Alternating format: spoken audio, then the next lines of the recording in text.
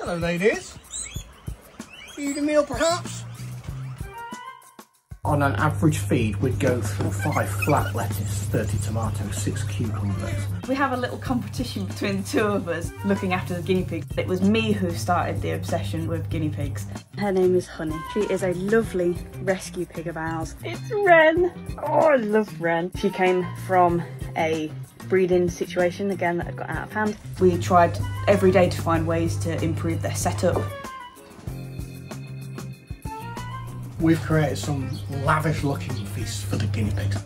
Come on.